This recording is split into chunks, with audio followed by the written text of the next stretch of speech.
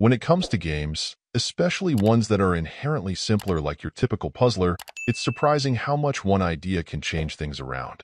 A few months ago, I had the pleasure of checking out the pretty addictive Suika Game while it was free for a weekend. While it's a descendant of the likes of 2048 and others, there was just something simple but effective about it that kept my interest for more than a few hours.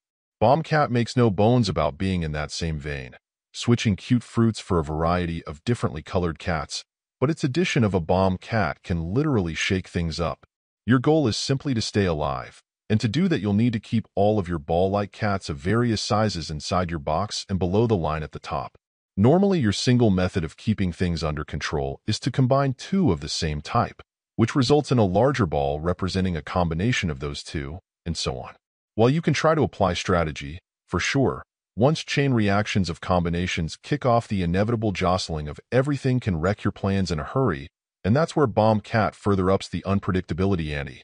Bomb Cats, unlike their brethren, do not combine, and the only way you'll get rid of them is by making them explode. To further complicate matters, they can only get set off by a specific fire-oriented cat, but once those two touch, the Bomb Cat's fuse will be lit and they'll blow up a few seconds later.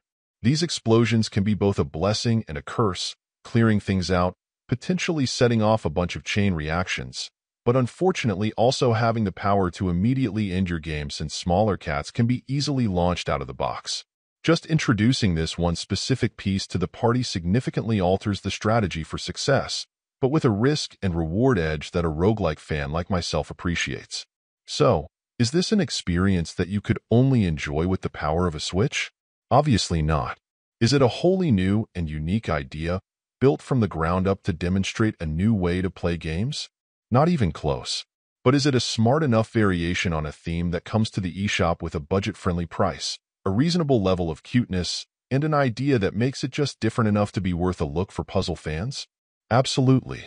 Overall, my final score for the game ended up being a 7.7.